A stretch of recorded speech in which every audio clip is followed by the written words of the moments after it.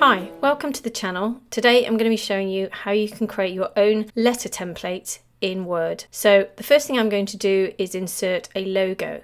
Now the solid information that you will not have to change each time you retype a new letter, I'm going to put into the headers and footers. You don't have to do this, but I'm going to do it for ease. So in order to do that, I'm just going to either double click at the top of my page or go to Insert, Header or Footer, it doesn't matter. Click on the drop down and select Edit Header. And now you can tell we're in the headers and footers because we've got these two blue lines and a little tab header and footer. So now we're inside the headers and footers. I'm going to go to Insert, Pictures, click on the drop down and Picture from File. And then you can just go ahead, click on your logo and click Insert. Now when an image is inserted into Word, you can't move it. So make sure it's selected. Go to Picture Format, go to Wrap Text and select In Front of Text. And now we can simply resize it and move it anywhere we like. Once you're happy with its alignment, you can deselect it by clicking anywhere above or below this blue line. If you click in the center, nothing will happen. Now we're going to insert some further text. So I'm going to go to Insert, Text Box, click on the drop down and select Draw Text Box. Click and draw out a text box. Now the reason I'm using text boxes is because they're really easy to customize and you can move them anywhere around your document. And it's far easier than trying to type and then move the text up and down the page and it knocks everything about. So I'm just going to insert the address. Once I've entered the address, if I deselect this box, you can see we've got a border around it. So I'm just going to get rid of that. So select it, go to Shape Format, go to this icon here, which is the outline, and select No Outline. Then I'm just going to reduce the size of it. I'm going to go to the Home tab and I'm going to select Right Alignment and then I'm going to place it over here. Now you just have to bear in mind your margins because I think it's nice if you line up the main text with the edge of your address. So I'm going to put mine to around about here and try with the other one to line it up relatively the same. And this one I'm just going to try and put it in the center, align it to the center of this logo. So to check on progress, you just double click in the center of your document and then you can see how it will look. Now it's all grayed out and that's quite normal for headers and footers. If you were to print this out or you to save it as a PDF, then it would look completely normal and jet black again. But if you send it as a Word document, your headers and footers are always grayed out. So I'm just going to double click at the top again. I'm going to use this text box by holding down my Alt or Option key once I've selected it and then click and drag to the bottom. Now you might think that you've got to put everything above or below these blue lines, but you don't. Anything in the headers and footers you can put anywhere on your page and it will be duplicated to every page in that document. So down at the bottom here, I'm just going to select all, Command or Control A. I'm just going to enter in a website and then reduce the size of this. Then I'm going to go to the Home tab and just place it into the center. What I am going to do is I'm just going to move that over until it nudges to the second line and then pull it back across. That tells me it's the smallest this box will go. And then sort of line it up with our company edge or the edge of the C here all the way down. Just going to move that over slightly. Can use your arrow keys as well. Then I'm going to hold down my Alt or Option key again. I'm going to move it over to this side, deselect, reselect one of them again and do exactly the same with this one. And then in here I'm going to put an email. And once again reduce the size until it moves to the second line and then pull it across. Perfect. So once you've got this one lined up and this one lined up, we can align them all. So hold down your Command or Control key and click on the other two. Go to Shape Format, go to Align, go to Align to Top, which will align them all together, Align again, and to Distribute horizontally. And this will mean there will be an equal gap between all of these three.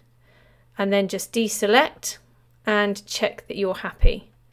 Now, if you're finding that there's a bit more of a gap this side to this side, then another trick you can do is to select them all, go to Group, select Group, and then you can centre the entire group. Deselect it, then you can see the gap either side is exactly the same. Then double click into the centre of your document, and there you can see all of that information is information that you don't have to change every time you type a letter. So let's put the main text in. So you can see my cursor is flashing at the top here, and if I start to text, it's going to interfere with my logo. So in order to change that, go over to rulers. If you can't see rulers, go to view and then just check ruler. Hover between the grey and the white section, click and pull that down so that your cursor ends up pretty much exactly where you want to begin to type. And I would say round about here. So I'm just going to put in the word dear. I'm not going to put anything else in because of course you're going to fill that out when you type your letter. But then what I will do is I'll create a space. Then I'm going to create a title. So title of letter. Then I'm going to format just this text. I'm going to make it bold, underline it, increase the size of it. And then I'm going to press the return key. Now, if I was to begin to type again here, you can see it's added that formatting. So to get rid of all formatting, like the bold and the underline, just go to the Home tab and click on this icon here, which erases all of your formatting. And you can see there. Then I'm going to press the cursor around about 3 times, and then I'm going to put in the signature bar at the bottom. Then I'm going to press my return key about 3 times and put my name in. If you got a digital signature, you can put it in here. I have got a video on how to do that, so I'll link it down below. Go to Insert, Pictures, Picture from File. Click on your signature and click Insert. Again, you can't move it, so go to Wrap Text in front of text. Reduce the size of it and place it exactly where you want it. Now, just before we go ahead and put in the main text, you can see that everything's not quite lined up here.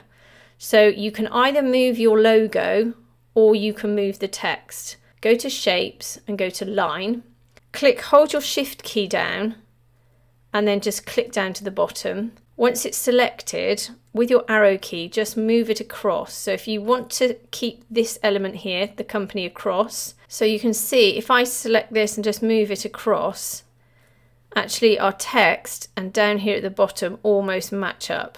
I can always go down to the bottom here and just move this across slightly. And then I can move this one over, and now we've got it all lined up there. Perfect. So select the line. And now what we can do is, it's really tricky to move lines in Word.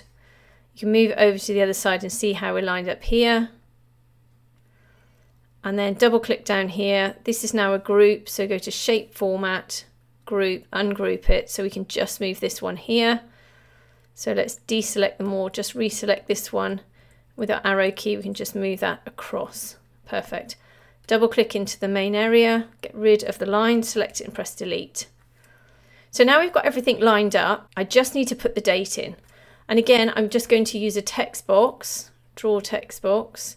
And again, this is something you're going to change. So this is why I've put it in its own text box. And I tend not to line it up or try to type it on the same line because it just moves everything around and you're just not given that flexibility. If I deselect it, we've got a line again. So up to Shape Format.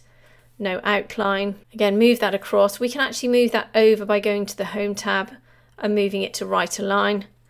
And then I can use my arrow keys just to move that over. Perfect. And that's something, again, you're going to be changing each time you type your letter. I'll show you how to save this shortly to a template, but just for demonstration purposes, this is what you will end up with when you open your template. You've got everything you need, and all you need to do is begin to type here, change this title, and put your main body of your text here. So let's just put in some random text and I'll show you how it will look. There we go. So pretending this is your letter, just move these paragraphs down. So this will be the main body of your letter, and you can see it perfectly lines up with the margins. If it doesn't, you can move it out. Just go to the rulers at the top and move that across. And again, here we're all lined up. So you can save it with some random text in it if you want to, and then all you've got to do is delete the text, or you can simply delete the text and then save your document like this. So this is now your template. You can add other features if you want to, like shapes and lines and colours and things, but I've got other videos for that. So again, I'll link them down below. So all you need to do is go to File, Save as Template, and then at the top here, just rename it. We'll say Letter Template. Then make sure it's in Templates here, and then your file format, make sure it's Microsoft Word template and click Save. Now what will happen now is if I then close this down, if I then open up Word, you can see I've got an array of templates across the top, but go to More Templates, and then you can see at the top here you've got Personal. So these should be all the templates you've made. And here is my letter template. So I click on that and click Create. And you can see it's been renamed as Document 3. It's no longer the original document which we saved as a letter template. So your template's safe. This is a brand new document. You can play around with this, change it as much as you like and save it. It will ask you to save it as a new document. So it will not interfere in your original template. So I hope that's helped you today. If it has, please like and subscribe and have a great day.